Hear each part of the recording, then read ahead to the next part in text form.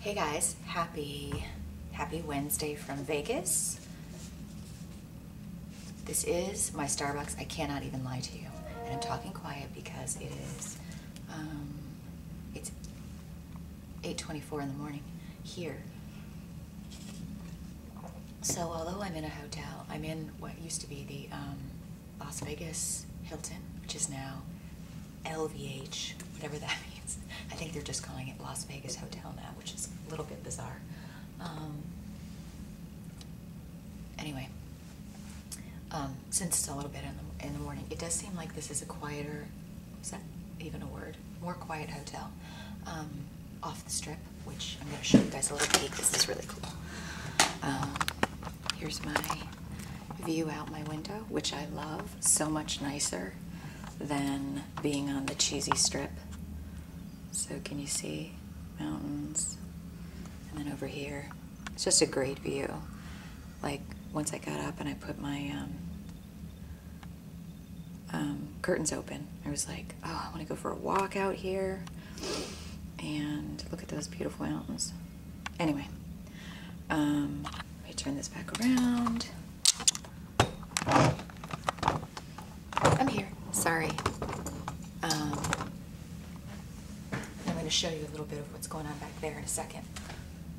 As you can see, I have plenty of room in my hotel room this time. I was a little, let me see, hold on, I might have to call this lady.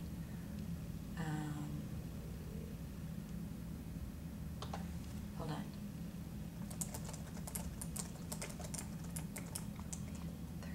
Sorry, there's somebody I had to talk to right away and she just wrote me back and I didn't know what she was saying. Anyway, so here's the deal. I'm going to show you what's going on back here. I was a little worried to stay in this hotel because I looked it up on Yelp. I've never stayed at this hotel. I've stayed at almost every hotel in Vegas because if you're in business and you go to any kind of conference or convention, you're going to be in Vegas a lot. It doesn't rock my world, people. I am not into shows. I am not into seeing like Barry Manilow or Holly Madison or Celine Dion or any kind of magic show or comedy show or dancing show. It's just not my style. I'm not making fun of anybody that likes that, but it is funny. Every time I come to Vegas, people go, oh, see a show. I'm like, I'd rather sit in my hotel room and watch CSI because I'm a nerd like that. Anyway, back to this. This is my coffee that I got last evening. I clearly need some more caffeine right now. Does that even make sense to say last evening, yesterday evening, whatever? Ooh, and I'm going to tell you about that. So anyway, I was a little worried about staying at this hotel because I looked up the reviews on Yelp and they were horrible. They were like, this hotel is awful, it's dirty, it hasn't been renovated, blah, blah, blah. Now I will say one thing. When I first walked in downstairs to check in yesterday, they don't really have a very good system for circulating or ventilating the smoke. When you're in Vegas, everybody smokes. It's really disturbing, actually. It's casinos. For those of you that have never been here, which I'm realizing a lot of you have not been here. So when you go into hotels, it's surprising because most of them have very, I'm sure, expensive ventilation systems, and you don't walk in and smell smoke. This hotel, you walk in and you smell the smoke, which I was a little disturbed. But I have to tell you, I really like my room. I mean, it's a very, as you can see, I'm going to give you guys my little tour right now because I'm going to show you about what I've packed. Sorry. And what I'm doing. But this is my, like, it's in very, and you guys know I'm very, see, look at all this extra room. I don't think that's normal. And this is the bonus for my workout, which we're going to go into that in a second. I have some little travel tips for you. But as you can see, this is my room. There's plenty. Look at all that space there. There's my iPad charging. Do you see how obsessed I am with charging my gadgets? Charge, charge. Everything is about charging. Don't judge me. Here is where I've got all my workout clothes are in here, in my nice Reebok bag, which was very cool. So I keep all of my clothes in there. Of course, I have my iPod, and I gotta tell you guys, this is not even a soft pimp. This is a hard, bold pimp. These are earbuds for your ears. The only brand that fits in my ear and stays in my ear. They are a beautiful thing. Honestly, everybody that buys them says the same thing. Yes, they are a client of Fitfluential, but I'm going to tell you, I have never been able to keep anything in my ears. If you've been reading my blog and watching my videos for a while, you know that that's true. These things are freaking amazing. Just saying. So, as you can tell, this is not your typical hotel. I have plenty of room, which is a beautiful thing because I can do my, can you see all the space I have? Walking lunges, you name it. And then I still have all this space over here. And then, here's my plethora of, I've got my Pro Sculpt. That's my chocolate egg protein powder, which I can just mix with water. These are all of my vitamins, probiotics. As you can see in here, microcell. I've got my fish oil. So taking these, this is the Physio Burn, taking this twice a day, and then I've got my Vitapaks, which still make me gag every time I'm taking them, but I do it because it's the right thing to do. There we go. Microcell is going to make fun of me, but right now, this is what I do for sleep. Okay, great. So that's that. But anyway, here's the, as you can see, plenty of space. That bed was very comfortable for sleeping, which we know how important sleep is. But here's what I bring every time I travel, people. I've got my, of course, pink valve slides, which are amazing, not only for women, but men. The exercises that some of the guys have come up with on this, check out Ben Bruno, amazing. I've got my TRX, I've got my valve bands. Oh, I think someone's just getting in out there. And then I've got one resistance band, because you'd be amazed at how many different moves you can do with one resistance band. Here's my little travel fit tips. Do you see what this is? I don't know if you can really tell. These are a bunch of, what's the word I'm looking for? Dryer sheets. You stuff these in your sweaty shoes and it makes them not smell up your suitcase. I cannot tell you how much you want to save your dryer sheets when they're done. And then this is just the dry cleaning bag that comes from the hotel, right? But what I do is whenever I check in, I take out the bags, the plastic bags, and that's what I put my dirty, sweaty clothes in, so that, again, they don't smell up your suitcase. The other little tip I would give you, and I'm going to come over by my window, is, I'm here, with sweaty clothes and working out, you want to, like after this, so I've got my top on, I've got my pants, whatever is really sweaty and excessively covered in sweat, wet, it's trust me, when you travel a lot, yes, it's great to be able to put it in a plastic bag so that it's not gonna seep sweat all over and won't stink, but it's even better if you take your sweaty clothes off when you go in to take your shower and hang up your sweaty clothes. Just let them dry. If you're not going to wash them when you're on your trip, just let them dry. So at least they're dry. Then you put them in the plastic bag. Throw in a dryer sheet. That's going to keep the moisture out, the smell out. Trust me, it'll make you a lot more happier when you travel. So she has not written me back yet. Just make sure.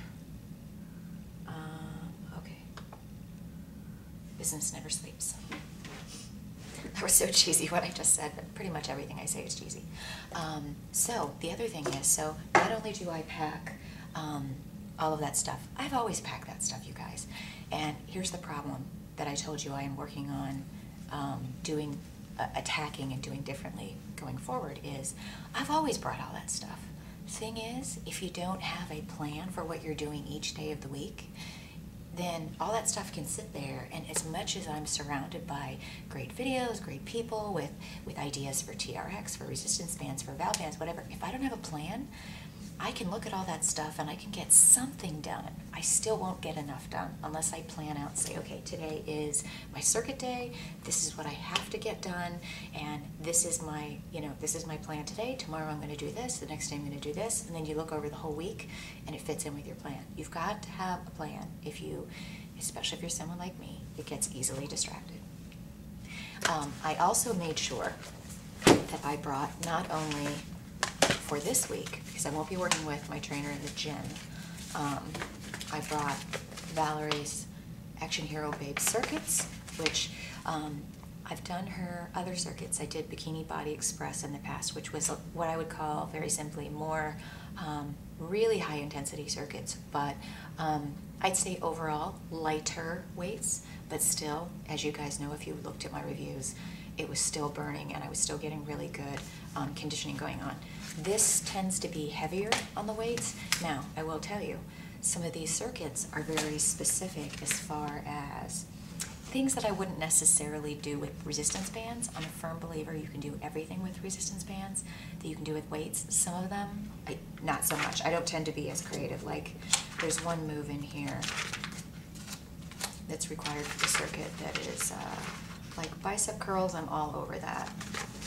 I don't have the medicine ball, so I won't be able to do chest press on a medicine ball.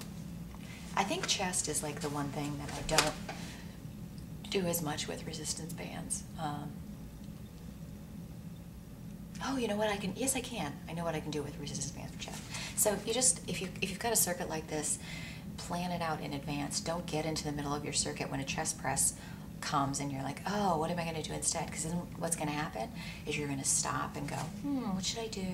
And then you've waited for 5 minutes and then you've blown the whole concept of the circuit. The whole concept of the circuit is that you never stop. The other thing I did is I made sure I brought 4 different DVDs. And I try to bring a selection. I've got this so I can do some yoga at night, get my Zen on.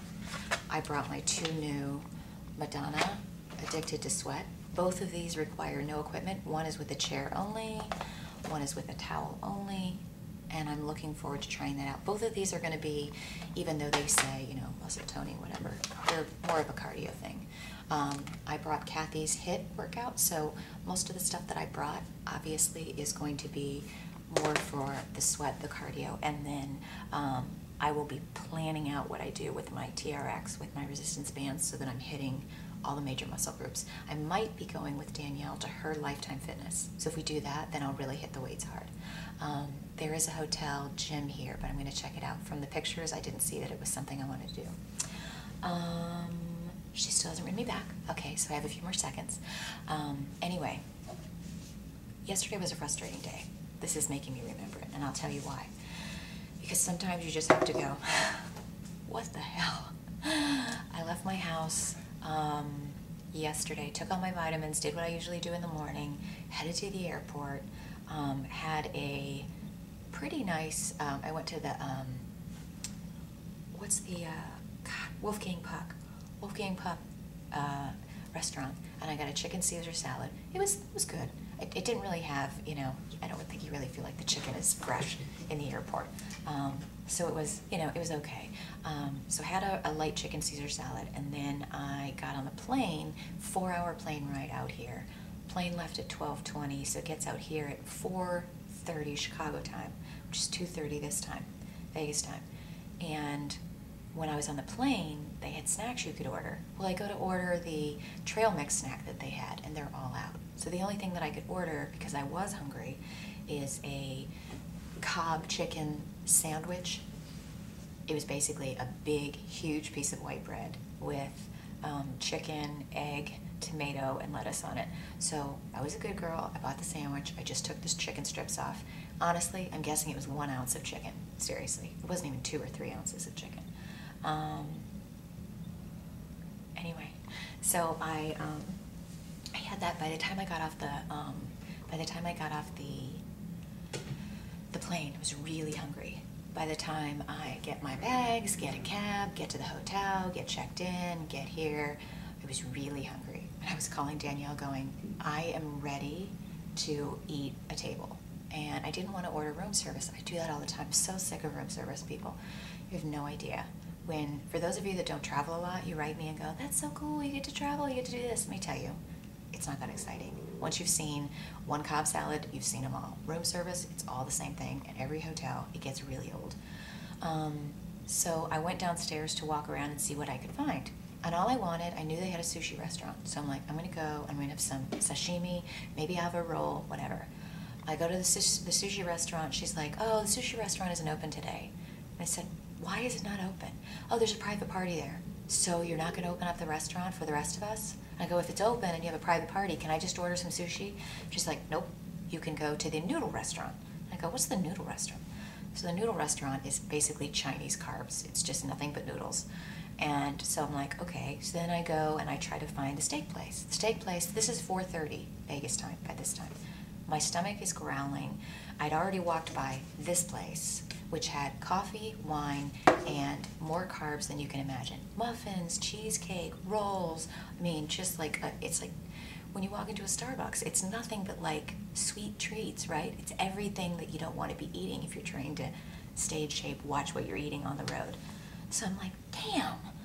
And so I go to the steak place. It's 4:30. She goes, and of course she called me honey, which is funny. I thought I was the only one that calls strangers honey. She goes, oh, honey, we're not open till 5:30. I'm like, okay, it's 4:30. I'm freaking hungry. I'd like something to eat that is not a big Cinnabon. And so they're not open. The sushi place is not open. The buffet doesn't open until 5. At least the buffet had like, I think, sushi, fish. It had all these different things in it. It didn't open until 5:30, excuse me. So it's 4:30. I'm freaking, like my stomach is growling. There's no gift shop that I could find. Finally, I told Danielle, I go, here are my choices. I can go get a cab and go somewhere, or I can eat at the bad place. And I'm like, I need to eat something. So I went and I got an Americano, no sugar, no nothing. And then I did get a huge, like it was literally this big, bran muffin. I figured, you know what, this is the only thing that's available to me right now. They did have like chicken wrap sandwiches, but I'd already had chicken, and I'm like, it just didn't look good. So I got, what did I do? I got a big bran muffin. Oh, and then I came up to my room and I ordered a burger, and then of course took the bun off. But I didn't have the whole thing. So it was good. Sometimes you can't have the ideal best choice. What are you gonna do? So that said, I've got to go. Oh, that was bizarre. I'm gonna go do my call, get my workout in, and start the day, and I will be back talking to you guys tomorrow. But no excuses, it's on.